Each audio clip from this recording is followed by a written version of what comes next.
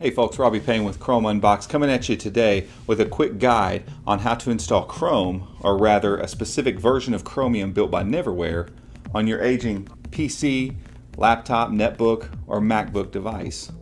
We'll talk briefly about what Cloud Ready is, who Neverware is, and what their aim is with this software, and then we'll give you a pretty brief how-to and get you going on your device of choice.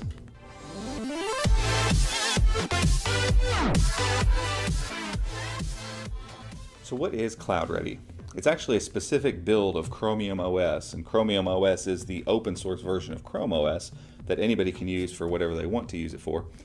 It is a specific build of Chromium OS by Neverware designed for school systems that need some admin functionality and need to replace aging, old, outdated, and slow PCs and or Macs. And so the idea here is you can deploy Cloud Ready onto a ton of machines, have some admin capability from an IT standpoint, and just pay a license fee for this software to Neverware each and every year, and quickly turn your almost extinct line of devices into something that actually works, is nice and fast.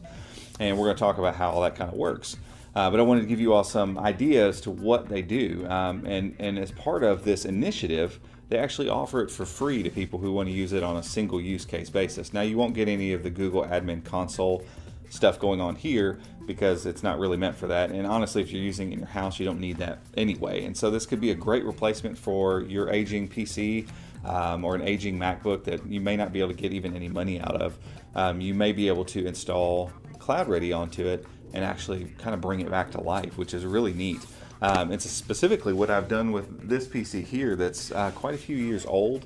It's got a Core i5, 8 gigs of RAM, so it's a decent device, but it's a second gen Core i5, so it's an older processor, and it was really starting to struggle with Windows in general. So I decided, you know what, I'm going to give this a try. We'll make a video about it, and as you can see, I've already actually got Chrome OS, or Chromium OS, Cloud Ready specifically, already running on this device here. And what we're going to do is reinstall it, because one of the caveats of this is, and there are very few, honestly it feels exactly like Chrome OS, but one of them is there's no power wash feature, so you actually have to reinstall, which is beneficial because I can actually go through the whole process and show you.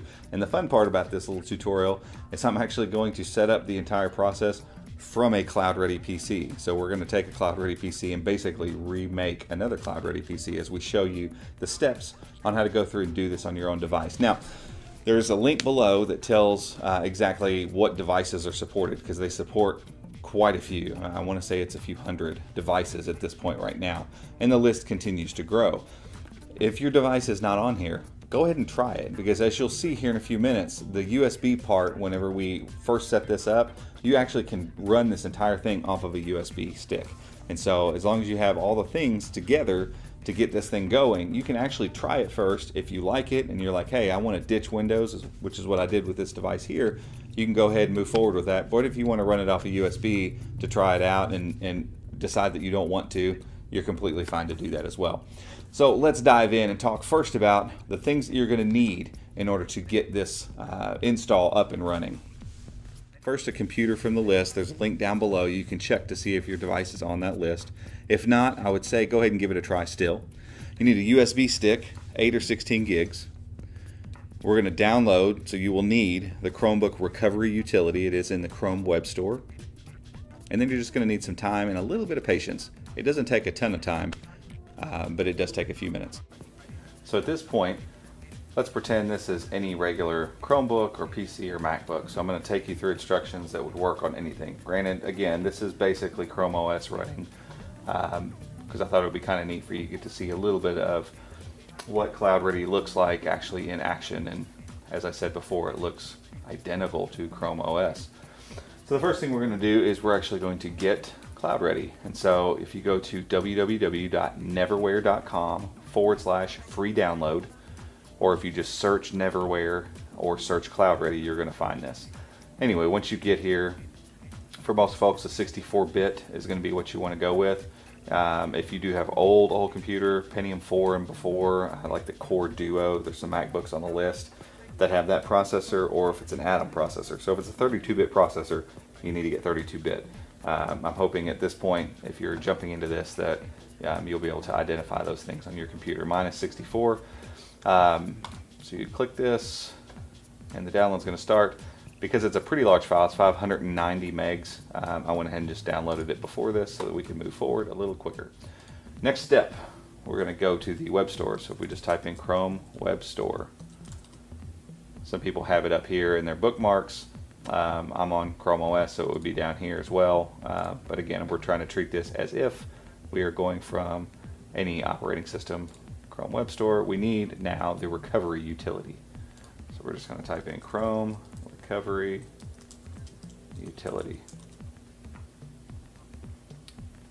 First one, it's going to ask if you want to add it. Yes, of course you want to add it. That's the whole reason we looked for it. And it is added. From there, we're going to click Recovery. Instead of going through the Get Started process, we're actually going to click the gear so that we can use a local image, which is the image that we just downloaded. So we want to use that. We're going to click that. Click Open. It's going to ask you to select the media. I've already put my USB stick here, so you would put it into your USB. At that point, if you haven't already, choose it. And this is asking if it's the correct media. I think it's a little bit large. It's 128 gigs, and so it's not sure what to do with that. Create recovery image. I'm not going to click Create now because that disk has actually already got this written. This can take anywhere between 15 and 30 minutes, depending on how fast your machine is. I believe with this one, I want to say it took about 10 to 12 minutes. So it was relatively quick. Now if you have a really old machine, it could take a little bit longer. So just prepare yourself. You'll watch the progress bar go. When it's done, it'll say, hey, I'm done. You can eject me. And so we're just going to exit out at that point. And then depending on where you have installed this, if you've done this on your PC, leave the USB stick in there. We're going to shut down, and you're going to restart and boot from the USB, and we'll see how this works.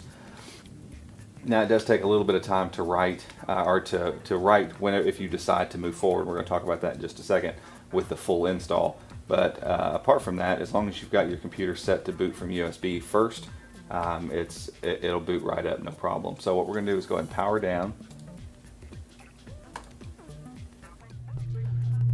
Alright guys, after a few minutes you should be booted up into what looks like Chrome OS, the welcome screen, other than the fact that instead of the splash screen saying Chrome OS, it says Cloud Ready. The whole intro and setup process should feel very familiar. It's the exact same process. So I went ahead and got through all that kind of stuff and got into the setup running on this HP. And so this is running actually from the USB slot. And we're going to look at how quickly it runs really quick in just a second. A real quick note, if you put the USB stick in and went to boot and it just booted back into Windows, you probably need to do some research on the device you have. There's lots of different ways to get into your BIOS, but you need to go into the BIOS and tell it to look for the USB first instead of booting from your hard drive. And so there's a lot of information. There's no way I can cover all of it now, but tons of information on Google. If you were to go out and Google and figure out how to get into your BIOS, set that boot to USB first. And basically all that's doing is telling your computer, look here first. If you don't see anything, go ahead and boot up from the hard drive, but you can tell it how to boot from USB, and you can look up, model number of your computer, boot from USB drive, click enter, find an article, and set that BIOS stuff up, and then you should get to this point with some relative ease. I'll show you a couple things real quick. Again, as you can see, the entire interface looks exactly the same. File browser, all that kind of stuff. Your settings menu, all the same. The only thing you'll see different is right now this is on Chrome 50, and so stable is on 51. So it's about a version behind. So you're probably going to run behind because obviously Neverware has to take Chromium OS as it comes out and make sure it works with all their stuff before they push out their own updates. But I'm going to show you something real quick, because as I started moving around this device now with Chrome on it, like I said, it was insanely sluggy with Windows. It was sluggish. It was slow. It didn't perform very well. And once I got this on here, everything seems to move really, really quickly. So I'm not going to go away from this while it's doing its thing, because I want to give it its best shot to really perform. But I can tell you while it's running, I really wanted to try to push it because it kept just kind of chewing up everything I was throwing at it. So I had 7 1080p videos running from YouTube. I had The Verge, Engadget, Android Central all open. I opened Pixlr, the full version of Pixlr, the Pixlr Express. I had Hangouts open, Google Keep open. I had Shift Edit, my IDE, running with a couple PHP and CSS files open, and the thing just didn't have a problem. 24.8. I got 26.9 the other day, so that's putting it up there Octane score wise with my Pixel LS. And so that tells you, here we have a 4 or 5 year old, and granted it wasn't brand new, probably 4 or 5 years ago. When I bought it, it was a bargain basically. Device over here that had gotten to the point where running Windows on it wasn't even practical, and now we have Chrome OS on here, and this thing absolutely flies, no problem. It's quick, it's speedy, it's gorgeous, and it runs really, really well. And so congrats to the guys at Neverware, guys and gals. Cloud Ready is legit. It works. It's awesome, and I hope this guide has helped you figure out how to get this installed on your device. If you have any questions, hopefully we can help you field those to an extent. Obviously, we're not tech support, and the forums at Neverware are really good. I've found every answer to every question I've had so far in their forums.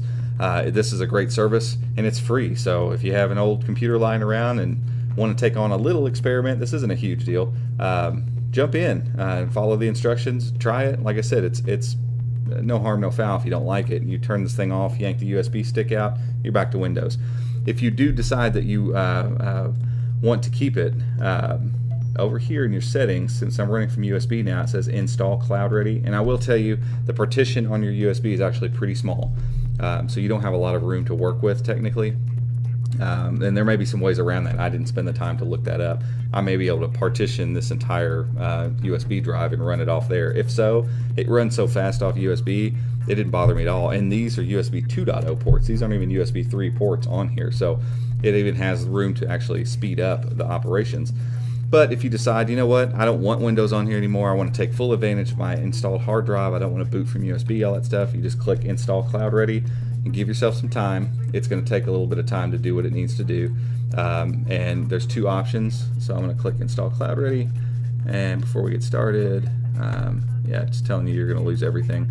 If you're UEFI, if you don't know what this is, I would say that you probably don't have a device like that. I had to do some research on it, and I honestly couldn't tell you what it is right now. I tried that on this device. I tried to do a dual boot so I could kind of have both at the same time, and it failed pretty miserably. But I got Cloud Ready back up and running off the USB stick and just did install standalone Cloud Ready, wiped out Windows. I have full access to my hard drive when I'm not booted from the USB here, and it runs a little bit faster, but not much really. So a couple of different options there, but I hope some of you guys try this, and I hope it works out well for you, and I hope that maybe it can bring some life back to some aging devices that you weren't sure exactly what you were going to do with. Guys, thanks for watching. Please hit that like button down below and subscribe down below. We have videos that continually are coming. We're going to continue doing more helpful videos like this, and reviews and unboxings and all that kind of stuff. So more subscribers the better, more thumbs up the better. Leave comments down below if you have any questions, and we'll try our best to get those things answered for you. Until next time, guys, thanks for watching. See ya.